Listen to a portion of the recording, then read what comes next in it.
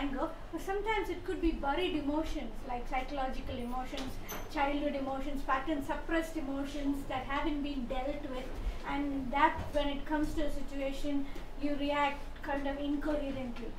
So my question is it the lust always, or is it suppressed emotions from other things that haven't been dealt with causes also anger in some... Okay, so when we get angry, is it just because of, say, lust, or could it be suppressed emotions that have been not dealt with? Yeah, of course. When you start studying anything, everything can be endlessly complex. That means somebody says alcoholic. Now, we could say this person just doesn't, is just weak-willed. Now, that could be an explanation for some people. For some people, it might be that they are going through such unbearable suffering in their lives that alcohol offers the only available escape way for them. So, for some people, to give up alcoholism is just maybe increase your willpower. For some people, just get out of the bad crowd. Some people are social drinkers. That they just want to fit into a group, and that's why they drink. They change their social circle, and they are with people who don't drink, they stop drinking. So their drinking is not so much a craving for alcohol as it's a craving for acceptance. And for acceptance, they are drinking. For somebody else, when they are drinking, now while drinking for acceptance, gradually they might become so hooked that they might actually become alcoholic. But even if they use some willpower and get over that alcoholism, unless that need for belonging, that craving for acceptance is dealt with in a healthy way, it's not going to, they might go get away from alcoholism and they might get into something else then. So, similarly, say if somebody is having a very stressful or distressful life, and they need an escape way, or they need some relief, and alcoholism is their relief. Unless they find a healthier way of getting relief, maybe that could be meditation, maybe that could be exercise, maybe that could be prayer, maybe that could be counseling, it could be spiritualization of one's consciousness, whatever. Unless one finds a healthier way of dealing with that, a healthier way of finding a relief, they will gravitate backward. It's not a matter of will or lack of will. So at one level we could say that every unhealthy desire is a distorted expression of a healthy need. Even when somebody is extremely lusty, they behave like animals. Now it could be that maybe it could be fear of loneliness, it could be buried anger at somebody who rejected them or whatever. We don't know. So we have to have you could say a multi-dimensional approach for dealing with issues. Now, in a general discussion, we use broad categories, and those broad categories are not wrong. It's just that they may not be exhaustive. They may not be complete at times. So, if somebody is lusty or greedy or angry, now that's the way it's expressing. But what is behind that also has to be analyzed. Sometimes it might just be you deal with that and it's over. Sometimes it might be there is much more below that. So it is not a black and white thing. Each person has to see what's going on. Yes, definitely. Sometimes when a small thing provokes an irrational anger within someone, then it's not that they're short-tempered, but maybe that thing reminds them of something which is towards it they have like a lot of buried anger, suppressed anger. So then we have to see. That's why self-observation is foundational for self-reformation. It's not just that you follow some rules and you'll become purified. To some extent it will happen, but self-observation is required to understand yourself. Okay, this is what is going on actually with me. And if say a purification or attainment of spiritual consciousness were just a matter of ticking a certain set of to-dos, then there would be no personal element of consciousness in it. Personal element of consciousness is not only we have to be conscious, become more conscious of Krishna, we also have to become more conscious of ourselves. Yes, definitely buried issues can be there, but in a general framework, we use the broad labels, broad categories to understand based on expressed behaviors. Just genetics also play a role?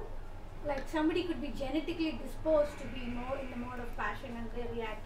So just genetic, and some people don't. It's just their biological framework that they that doesn't bother them. So does genetics play a role? Can some people be genetically disposed toward anger? Yeah. Yes, definitely. And it's also likely that those who get angry will say that I am genetically disposed. So we have to be very careful whenever we outsource blame for our actions to something else. It is at one level comforting. Oh, I am not to be blamed, something else to be blamed. But every time we outsource blame for our actions, we are also outsourcing power over those actions. So we might say I am going scot-free, but actually I am disempowering myself also. So how much is it genetic? We don't know. Certainly there are many factors which impel us, but nothing compels us. Impel is to push. Compel is to force. We are pushed. We can be pushed by our upbringing. We can be pushed by our genes. We can be pushed by the community around us, environment, all those things. But we are not forced. We do have free will. And free will means when we are pushed, we can resist. We can even counter push. So, it's said, I write on the Gita every day, the Gita daily. So one article I wrote is that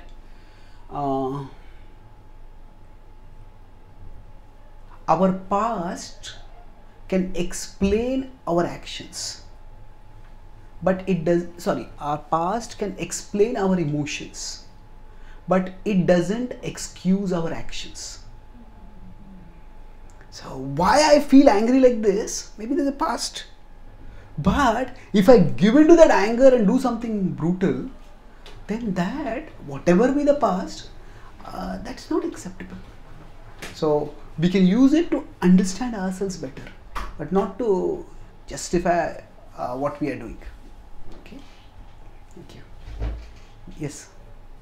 How can we help a person who flares up, or it could be two devotees and their relationship might be getting ruined because one person flares up, and generally a person who flares up, they're in no mood to, if you try to explain to them that their behavior is wrong, or they're not, they want to blame the other person. So how do we help people in such situation?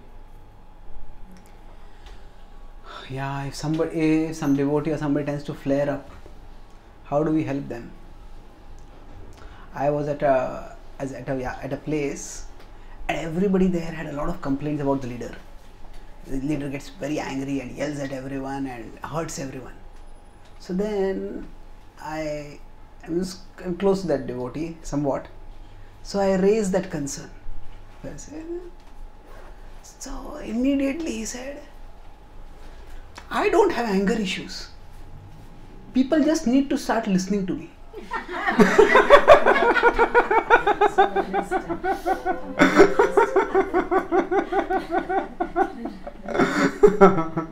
So what happens sometimes is that we feel that my anger is justified. Now even if it is, our anger may be justified, but the way we express that anger may not be justified. So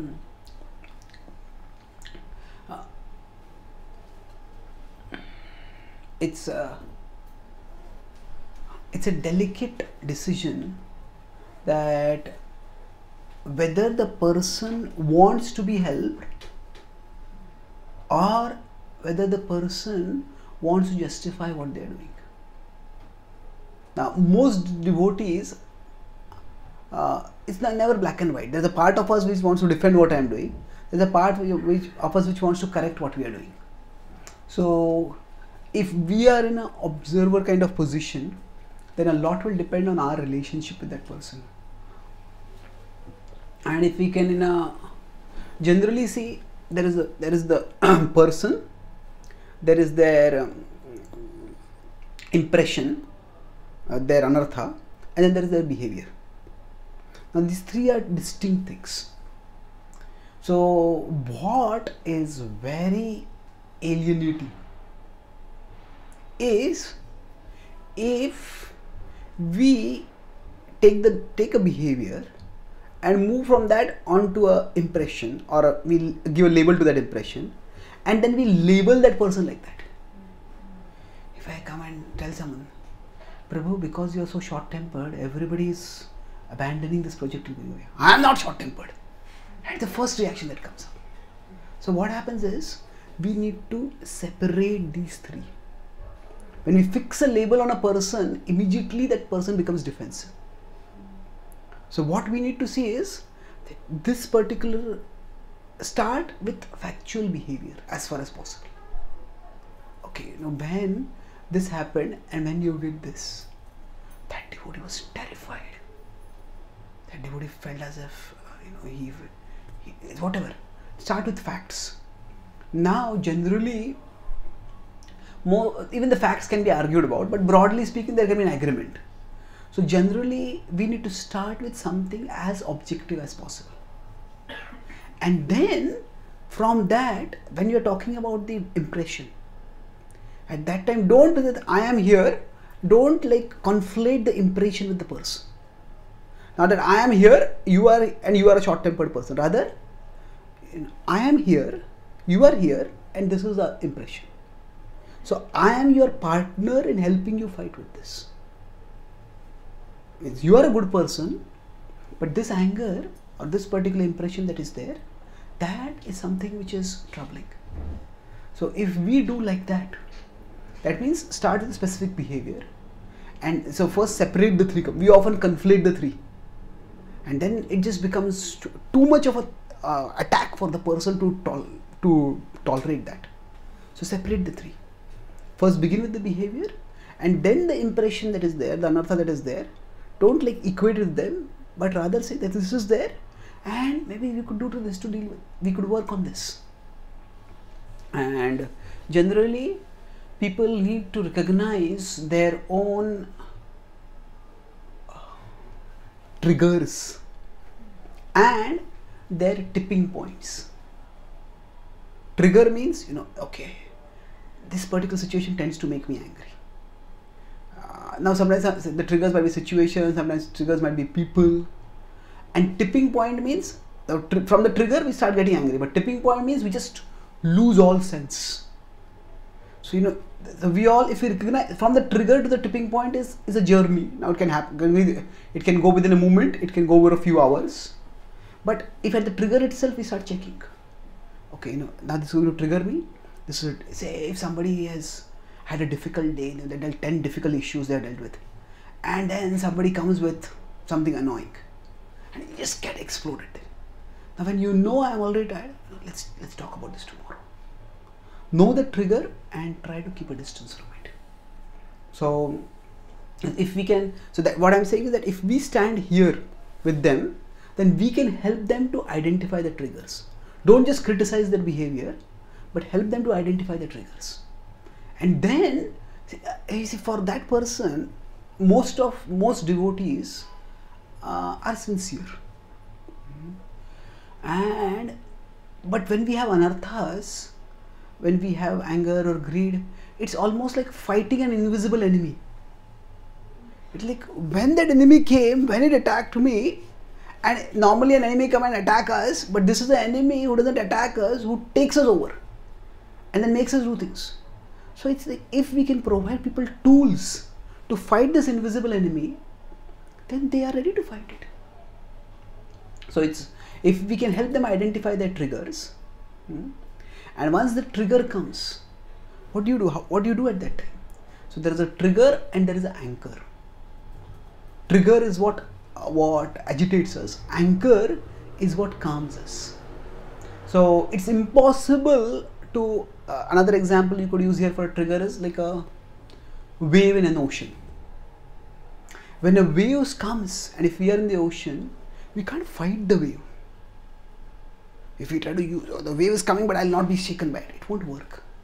But if we turn and find some anchor and use our energy to hold on to that anchor, then the wave won't sweep us away. So similarly, we help them to identify an anchor. Maybe, when you start feeling agitated, maybe hear some kirtan, or hear some class, maybe hear some passage from some class which you have liked. Maybe look at the picture of your favorite deities. Whatever. Find something which can occupy their consciousness, which can absorb their consciousness. Then what happens? That anchor can help them counter the effect of the trigger. So rather than just telling people don't do this, we have to help them identify the trigger and help them identify their anchor. And it's like you identify the invisible enemy, and then you identify the weapon with which to defend yourself from the invisible enemy. Then people, those who want to be helped, they can be helped. But sometimes what can we do? These people just don't feel they need help. Then they have to learn their own lessons, unfortunately. Okay. Thank you. Okay, what do we do now? Okay, I think we'll take the questions. Yeah. Prabhu, can you talk about something about how often a devotee should introspect, and how it is going to really help? Okay. All the time, yes, no, but in certain situations, and if you have steps. How often should a devotee introspect? I sometimes feel a little uncomfortable with any should question, because what happens, what works for one person very well may not work so well for another person. So there are certain standard practices in bhakti, and there can be many additional practices that can help us. But because each of us is an individual, we can see what helps us. So broadly speaking, doing some kind of review is very helpful. So even when I am very busy, I try to do what I call a best worst review. That means that 4 things. What was the best thing that happened in my life or today? What are the worst thing that happened today? What was the best thing that I did? What was the worst thing that I did? So what happens by this? Even if we can't go through the whole day, at least go through that. Okay, this was such a wonderful thing that happened. Sometimes good things happen to us and we forget about them. If we remember, then we can feel grateful. We can feel that life is not so terrible.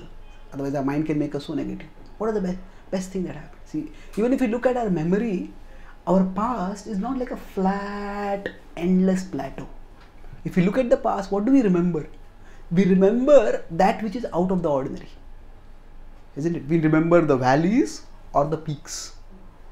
So what we are trying to do is, we're just trying to look at those. So this was the best thing, and then why was this the best? You can just do a little bit thinking if you want. Hey, why did I like this so much? Why am I so happy about this? What are the worst thing that happened? Oh, okay, this happened, but why was I so upset about it? Why do you think that way you can maybe understand yourself better? So then what are the best thing that I did today? Sometimes we were tempted and we controlled ourselves, or maybe we worked hard and did some service, made some nice offering beside difficulties, whatever. What are the best thing that I did? And then what are the worst thing that I did? So the worst thing also cautions us, okay, this is the direction which I might go, I should not go in that direction. So if you just do these 4 things, that's enough for most of us.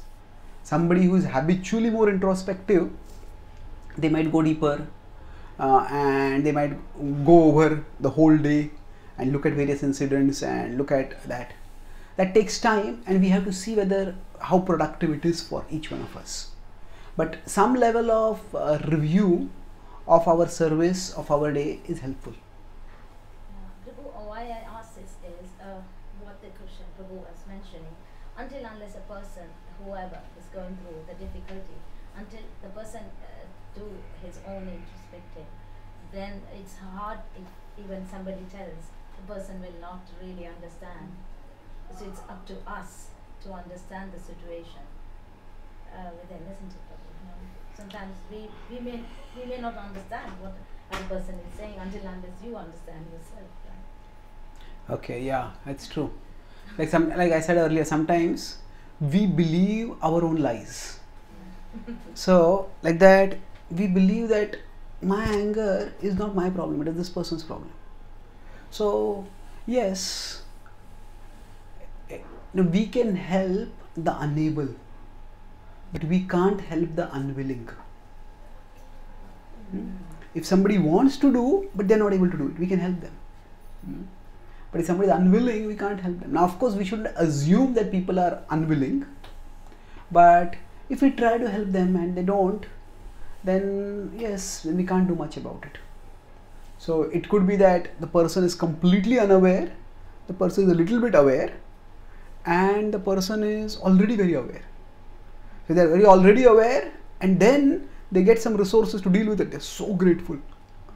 Sometimes they are little aware, then first the problem has to be explained to them a little bit more. Then they start seeing the relevance. But sometimes if they're not at all aware, then maybe they have to go through the school of hard knocks before they can become aware. It's like Indra. Yeah, right. Yeah, we'll come to you. Yes, yes. Thank you. Yeah, I'd like to add that. Very well, sorry. Can we maybe have the questions at the end so that Prabhu can sort of... Oh, you said, I thought you take questions till the end. At the end, because otherwise we'll sort of lose track, and I guess the talk is on Govardhan Lila, so okay. Let Prabhu talk and then maybe send your questions. Okay, right now how many questions do we have? One, I two. don't have a question. Sorry? I don't have a question. Okay. Let's take these three. Then we have enough. If we're going to. She doesn't have a question. Okay, please tell me. Yeah. No I'd question. like to ask that also it's important that we don't look only onto the trigger, what triggers us, but what is the root cause of the trigger. Because sometimes we can be triggered by something because of something. So for example, we see somebody that is more expert in the service that we want to do, and we are triggered by this, and okay, we are triggered, but what are we triggered by this? Because we are lacking somewhere someone has more than we have, and that's how we can deal with it. Like, okay, the trigger is there, but if we are just aware of the trigger, then we won't know what to do about it. Yeah. But we need to explore the root cause to know if there is something, and what is there something that we can do. That's true. Good point. You shouldn't just look at the trigger. See, the trigger, every battle has to begin somewhere. And we need to begin it where it is winnable. So if we start beginning in general, beginning with the internals is very difficult. So at least, okay, this is what provokes me, let me keep a distance from it. And after I keep a distance, when I am not so provoked, then I can introspect. Krishna in the Bhagavad-Gītā says, the process of self-control begins with external regulation. Tasmattam indriyanya adav niyamya bharatarshava papamanam prajahiyenam jnana vijnana nashanam. That begin first by regulating the senses. And after you regulate the senses, say if somebody is an alcoholic, and now they could have deep-rooted issues of loneliness or whatever. But if their home is next to a bar, now, no, how much can they introspect with the temptations are right next to them?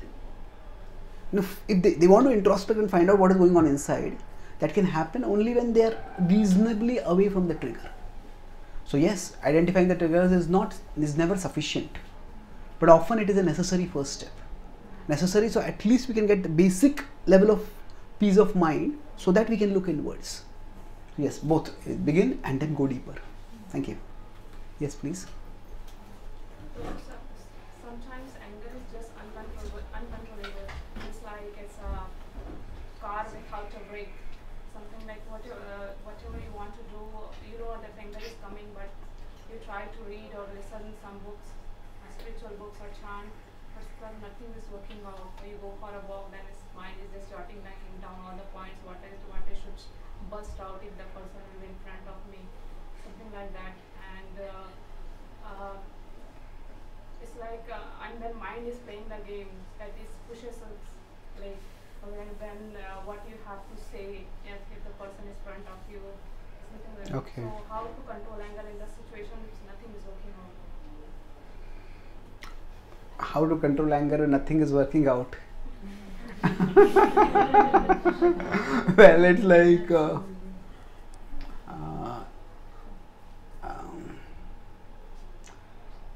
it's like the question itself says there is no answer to the question. Well, I understand where you are coming from. I've also been in those situations, and it's like we have to try something till something works. It's life doesn't. It's Maya, you could say, doesn't fight fair. It's not that you come with this weapon, I'll come with this weapon, let's have a fair fight. Now we come with a weapon, say we come with a sword fight, we come for a sword fight, and Maya comes with a machine gun. What does the sword do at that time? So the forces of illusion are often like that they don't fight fair. So we have to find what works. And that's why you could have, during our normal time, have an array of things. This. Try something till it works. And sometimes, okay, the anger is there, we explode.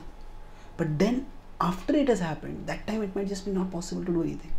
But next time, okay, what put me in that road?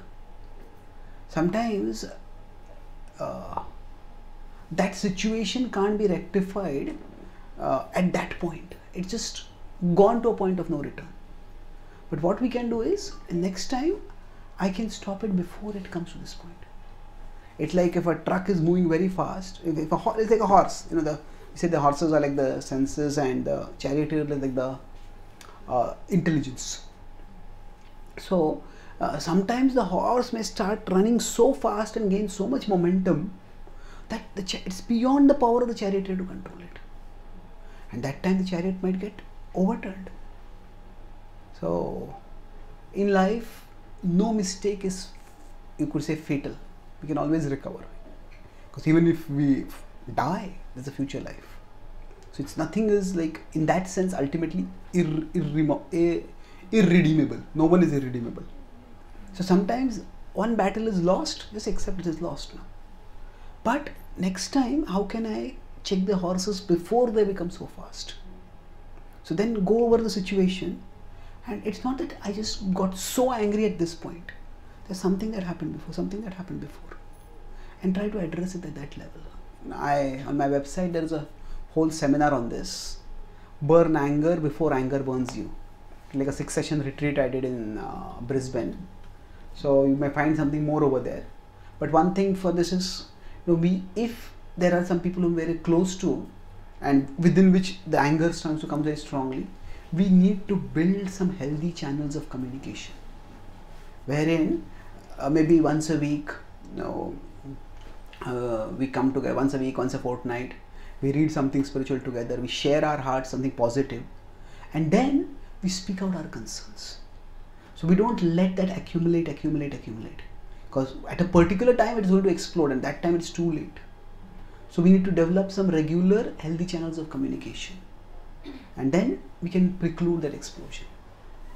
Okay, thank you. Yes, so last question, then we'll move on. I would like to go back to Lila, this one, Lord Indra and Krishna Lila, and Brahma, Mohana Lila.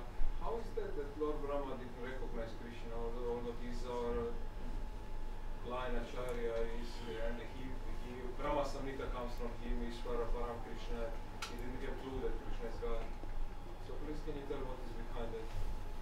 Are you coming tomorrow? Because tomorrow is Brahma Mohana Lila. Okay, then can you tell me this one, Lord Indra, how he didn't recognize Krishna? Okay.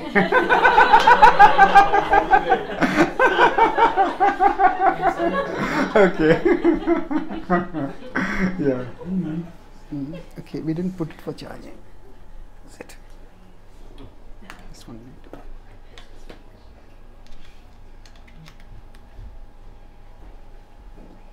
Okay. So how could Indra or Brahma not recognize Krishna? With respect to our spiritual life, it's not a matter of just like our intelligence is not like a fixed deposit. Like once you invest, you have that money forever in your fixed deposit. Our intelligence is like a stock market share. The value keeps going up and down. So it is not that because we know now, so we'll know forever. Sometimes we hear a point and say, this is such a powerful point, this is like a life-changing point for me now. And, you know, the next time, a few days later, it's like that point which you thought will change our life, we don't even remember that point. So it's our memory which is the basis of our intelligence. Krishna says once the memory is lost, intelligence is lost. Smriti brahmashad buddhi nasho. So our memory is very volatile. And that makes our intelligence also very volatile. And that is the sadhaka stage, that the intelligence is unsteady. Now, having given this reason which is like relatable for us sadhakas, and another point over there is that Krishna is playing Nara Lila. He's acting like an ordinary human being. And not just an ordinary human being, even Ram is playing that ordinary human being. Ram is at least a regal, he's a king. But Krishna is simply like a cowherd boy. So even Vishnu or Indra, Brahma or Indra, they know that there is a being higher than us. But that being they usually identify with Vishnu. So Krishna is not directly involved in the functional management of the universe. Some people argue that why is Krishna not mentioned in the Vedas? Now, Krishna is of course mentioned in quite a few places in the Vedas, if you go consider the Vedas as expansive body. But yes, the Vedas are like the official law book, you could say. Now in the official law book of say UK, the Prime Minister's nickname or pet name may not be mentioned, isn't it? So Krishna is like God at home, and all that he does that is not so well known to the Devatas. They interact with God in office, that is with Vishnu. So for them, divinity means Vishnu. And Krishna not only doesn't look like God, he often doesn't act anywhere like God. Acts in such a childlike way at times.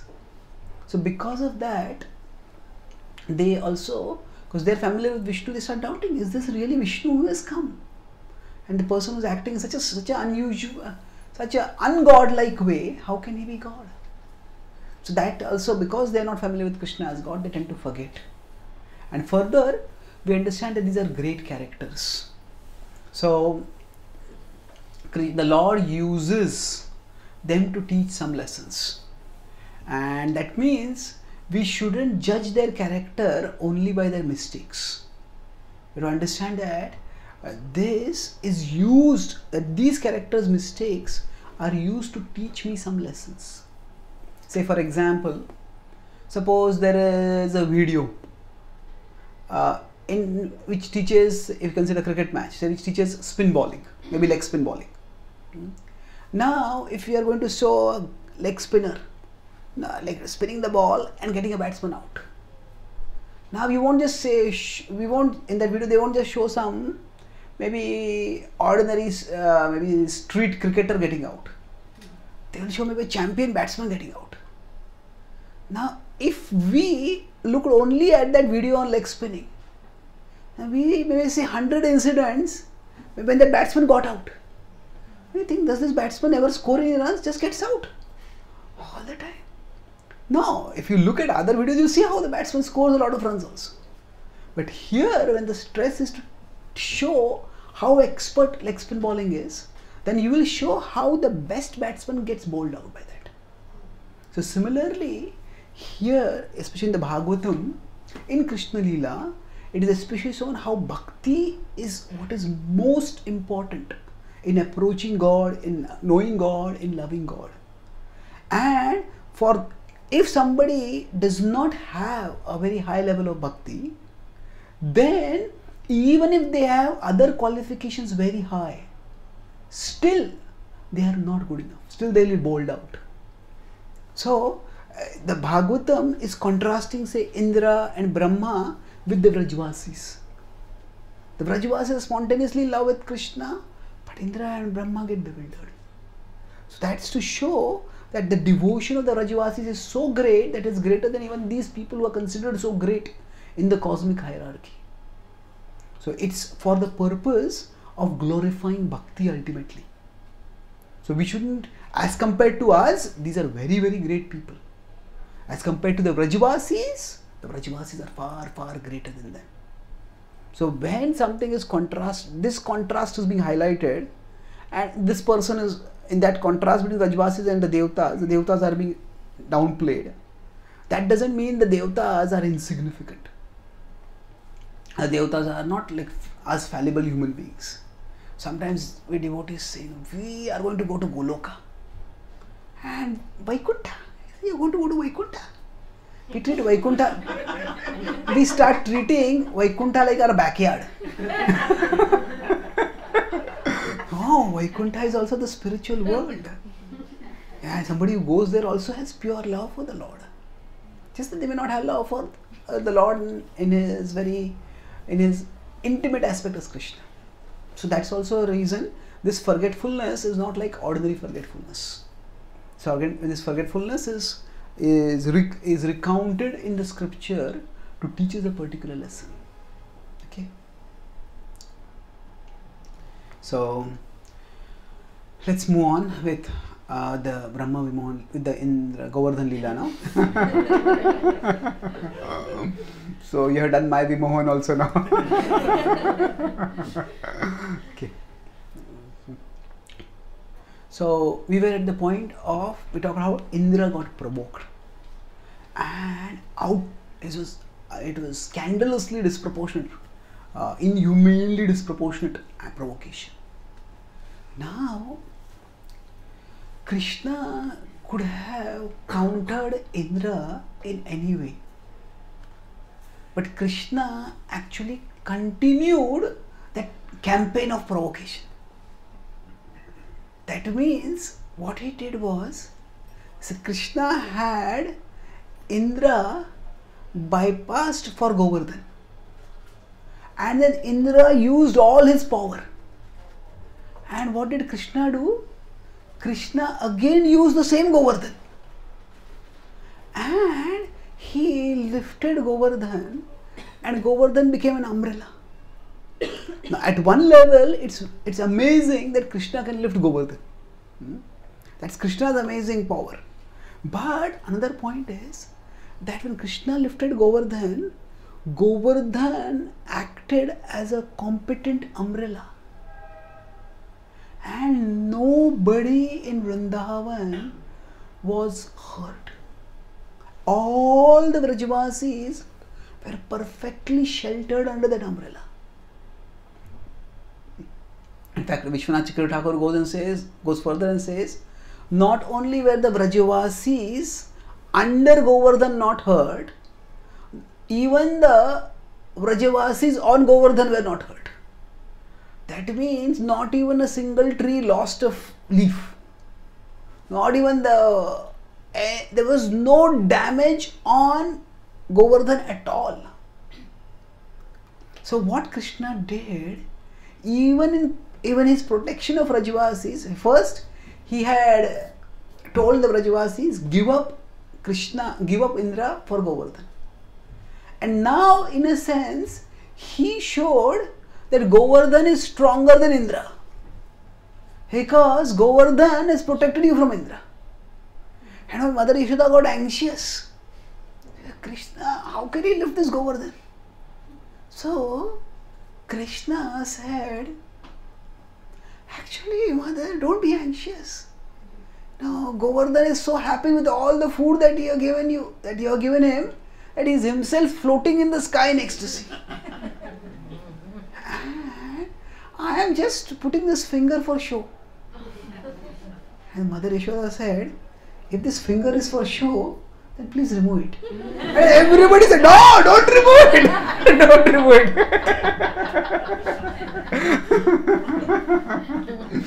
Don't remove it. So what happened? When Krishna, at one level, it is Krishna who was orchestrating everything. But Krishna did not use his personal power directly to counter Indra. Krishna showed to Indra that the same Govardhan you consider insignificant, that same Govardhan is countering your power. And it couldn't get more humiliating for Indra than this. Because suppose there is a boxing match between two champion boxers and both of them come ready to fight. And then one of them is like flexing his muscles and showing all his biceps and comes marching in. And the other person, just as he enters, just one punch with the left fist, and that person is knocked out of the ring and knocked out of the match. What happened? It's bad to be defeated, but it's worse to be defeated without even a fight. Isn't it? Or it is worse to be defeated by like a insignificant part of the opponent. So say if there's a champion batsman and he hardly ever gets out, and then if at least a good bowler gets you out, that's fine. But if a player who has never bowled in his life, he comes and bowls and you get out. I don't want to get out and such a batsman bowler. It's humiliating. So what Krishna did, it was he used Govardhan, but how? It was Krishna lifted Govardhan on his left hand. And not even on his left hand, it was on his little finger of his left hand.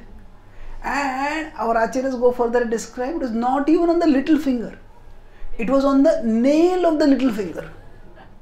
So Krishna had a nail, and even that nail didn't break under the weight of Govardhan.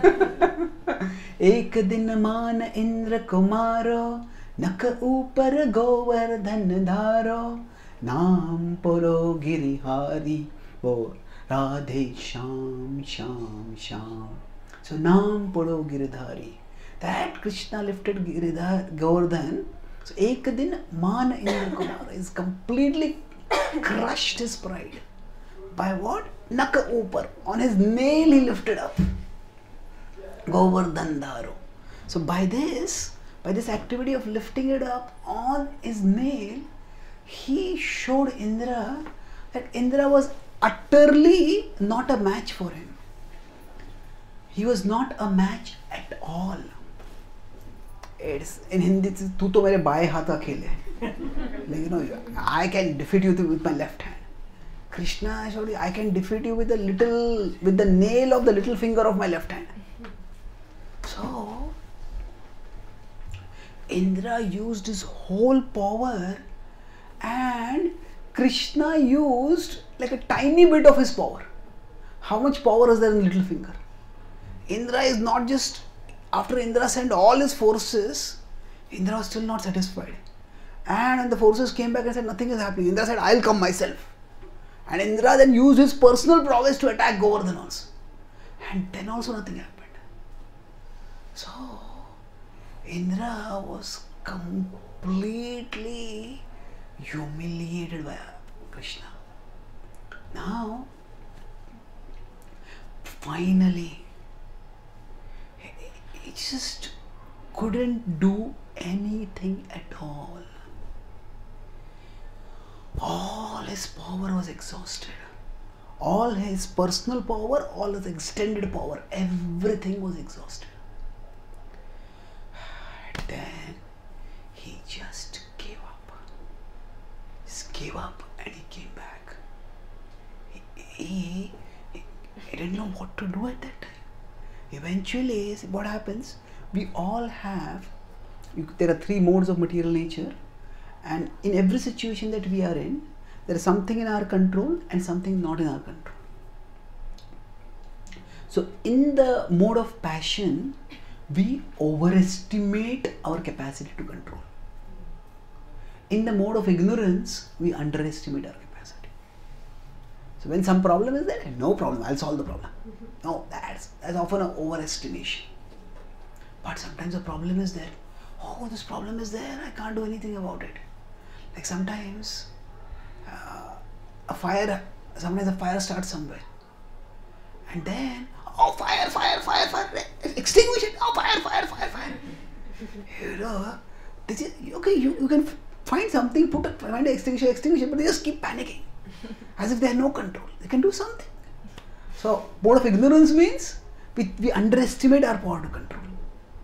So, what happens is that many people oscillate between this passion and ignorance. Prabhupada said, Rajas tamo guna era sabai acham. When Prabhupada came to the West, he said, he looked at the western coastline and he said, he observed that people are mostly covered by the modes of passion and ignorance. Passion and ignorance means that people sometimes overestimate the capacities. And some people, there's a kind of people who are called manic depressive. There is chronic depressive and manic depressive. Chronic depressive is always depressed. They're like fully into the mode of ignorance. Constantly. But manic depressive are, they alternate between ignorance and passion. So sometimes they're hyperactive and then after that they become hyper passive. So now Indra, he had initially overestimated his capacity to control. And he thought, what can these people do? What can these Vrajavasis do? And he just attacked. And then using all his power, when he just couldn't do anything at all, he gave up. He gave up and then he went back.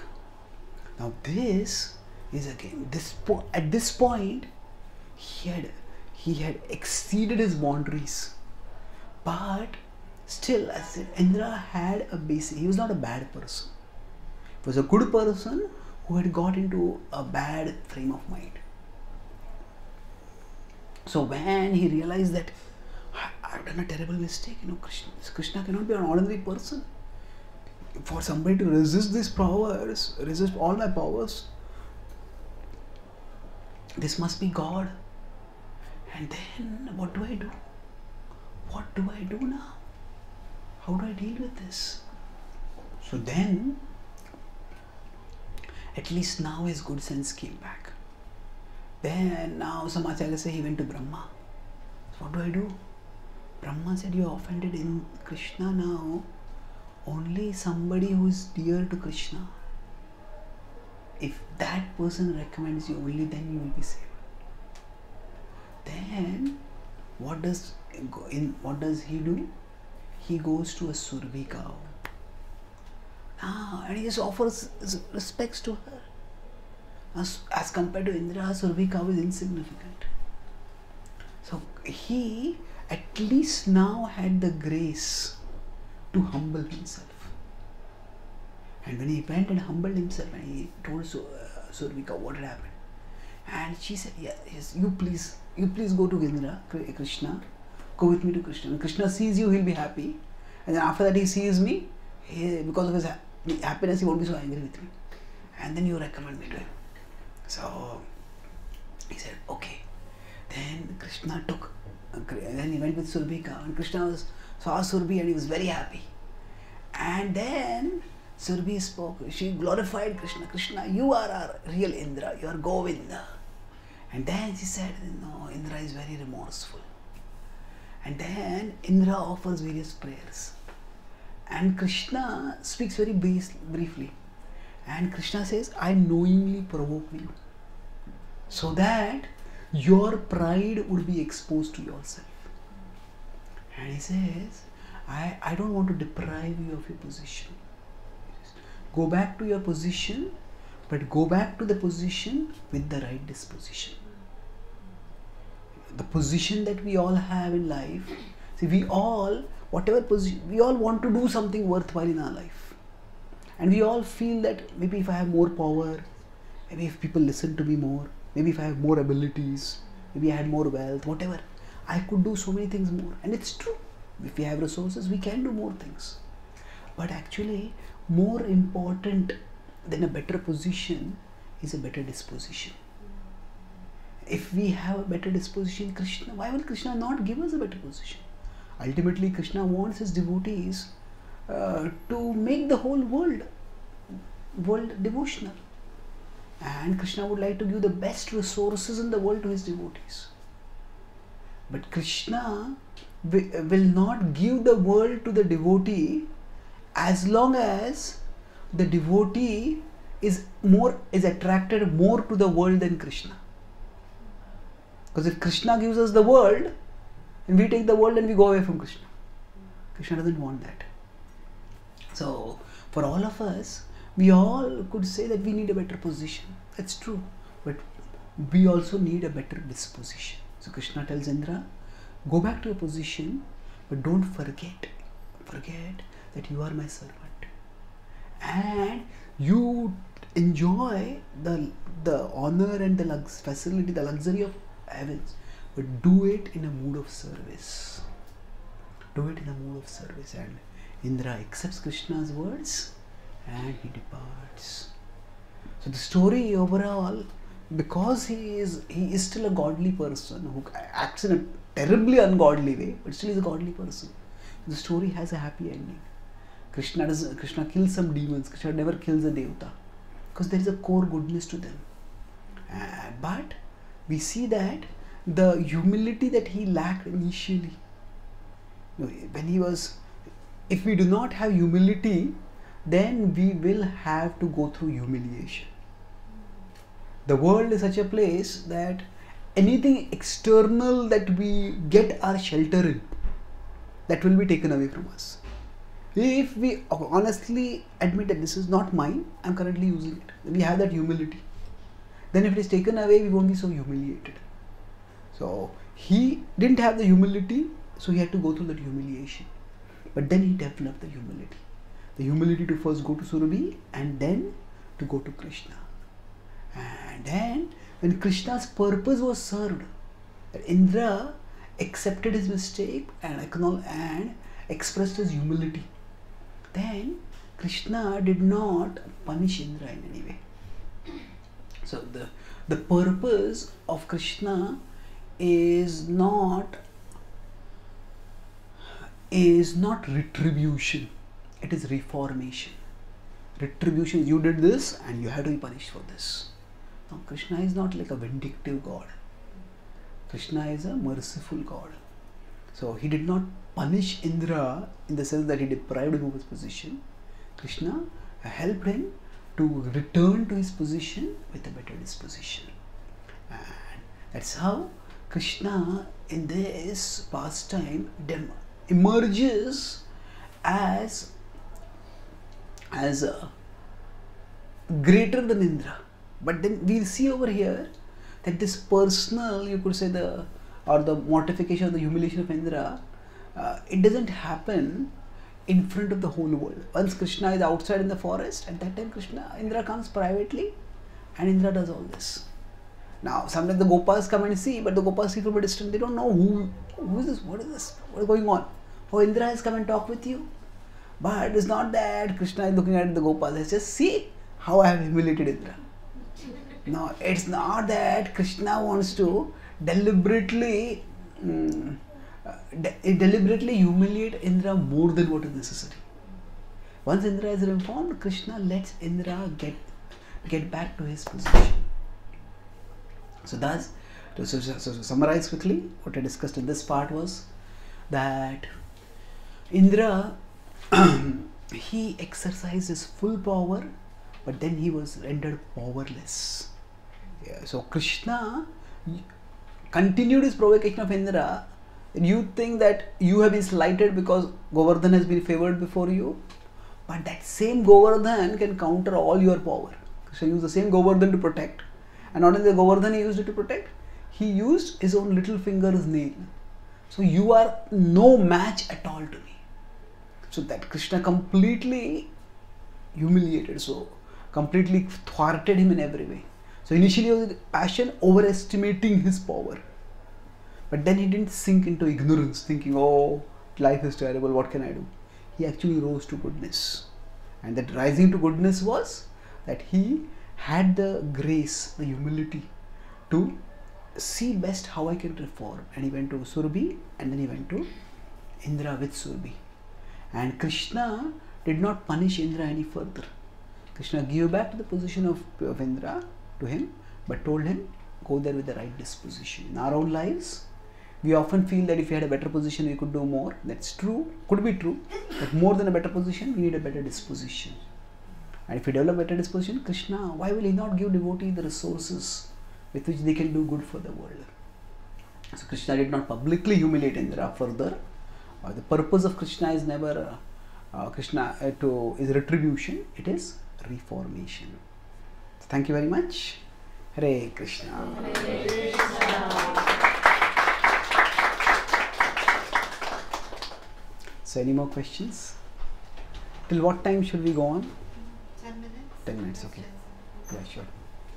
Yes, Prabhu, we'll come to you. Prabhu, thank you for the class.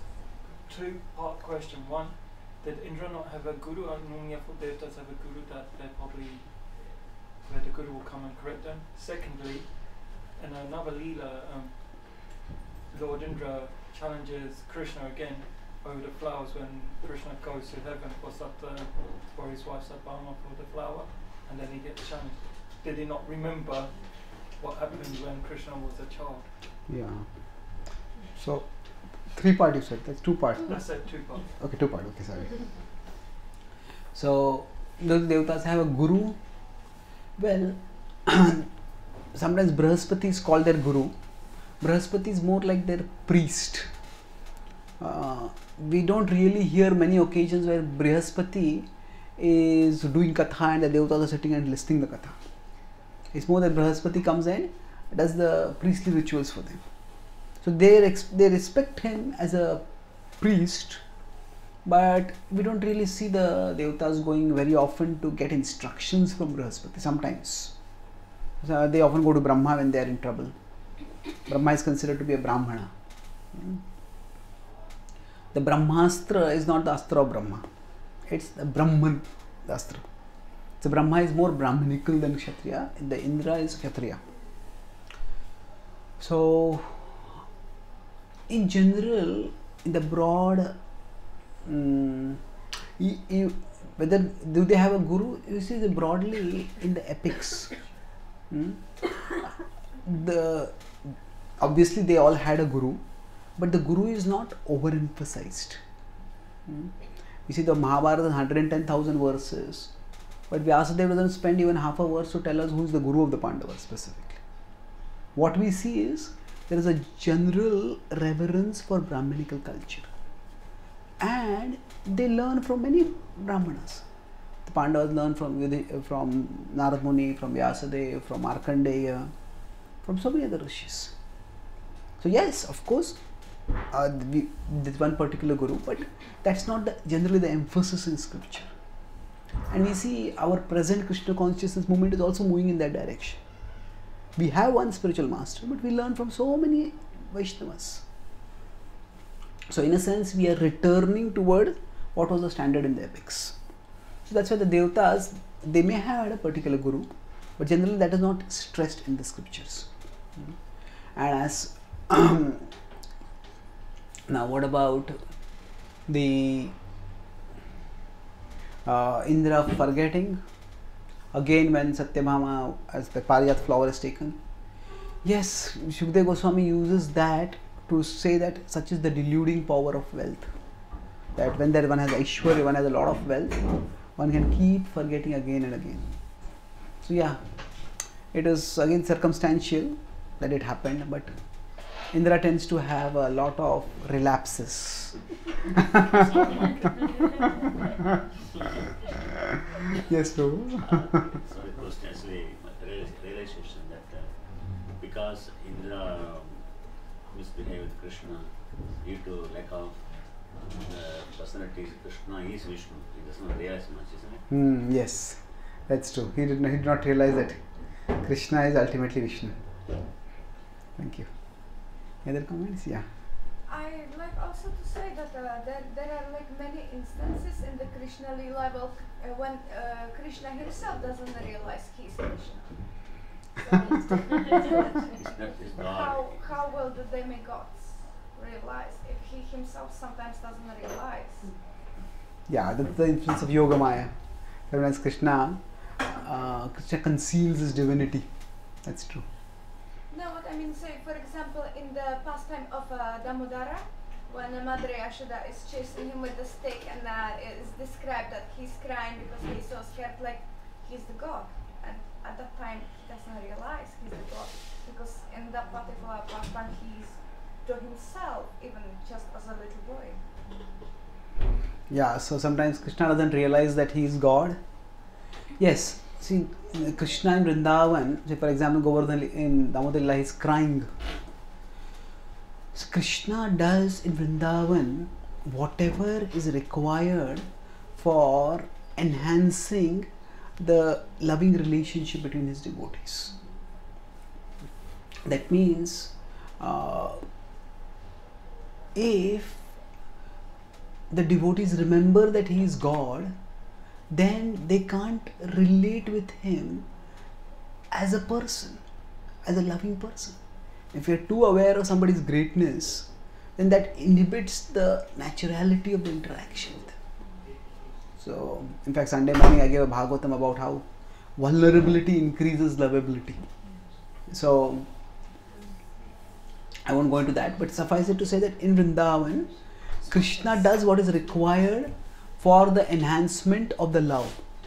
So that means if Mother Yashoda thinks that he is God, then she cannot feel anxious for him. And when Mother Yashoda wants to play the role of when Mother Yashoda is going to play the role of the mother, if Krishna doesn't play the role of a child, Krishna says, you are trying to catch me, I am God, how can you catch me? That will become a complete rasavas. So Krishna plays the role of a child at that time, to perfection. I was going to talk about this in tomorrow's class, but I'll mention it today and I'll elaborate it tomorrow, that this concept of Yoga Maya is a very profound concept. That Krishna Lila, you could say, is like a drama. In a drama, there are various actors. So Krishna and Brajvasi, they are all the actors in the drama. Every actor has a director. So Yoga Maya is like the director. And when the best actors are those, not just those who make the audience feel the emotion, but the best actors are those who themselves feel the emotion. They themselves feel the emotion, and the genuineness of what they are feeling, that creates the emotion in the audience. So in acting, it says, if you fake it, you make it. The better you fake it, the bigger you make it in acting. It's like that. So it's not faking in the sense, but they actually very deeply experience it. So Krishna is the perfect actor also. So when Krishna is playing the role of a cowherd boy, he fully enters into that role. So he just completely acts according to the direction of the director. So then if you say, if he is forgetting that he is God, then how is he God? But there is a further twist. Krishna is the actor and Yoga Maya is the director. So Krishna is acting according to Yoga Maya's direction. But the director directs according to a script. And Krishna is the script writer also. So Krishna is directed by Yoga Maya according to his own script. And that's why the same Krishna who is scared of his mother with the stick trying to beat him, this who is distressed, I am tied like this, that Krishna whose waist apparently doesn't have enough strength to break the ropes that are tying him, that same Krishna's waist has enough strength to bring down two giant trees. So Krishna can manifest his omnipotence whenever he wants. And that's why it is, so Krishna, even when he apparently forgets that he is God, it's actually by his own plan. And that's how in Krishna Lila there is achintya bheda bhed. That is, Krishna is not God because he is acting as if he is not God, but that acting is as per his plan. That's why Krishna is thus not in control because he is being tied up, but he is in control because the tying up is as per his plan. So that's how it's achintya bheda bhed in Krishna Lila also. It's simultaneous. Krishna is God and Krishna is not God. So, okay, last question. Stop here. Yes, bro. Because you got another question to me. You said Krishna is in the Krishna Lila, Asintya Veda twice. Something similar in the Rama Lila as well? Asintya Veda. Is achintya bheda bhed there in Ram Lila also? Yes, to some extent. And whenever the Lord descends to the world, it's true that it's not always that Ram acts as if God. Ram has divine power, but doesn't manifest it all the time. Okay. So thank you very much. Shri Krishna Bhagavan ki Gaur Bhakta Vrinda ki Itai Gaur Premanande.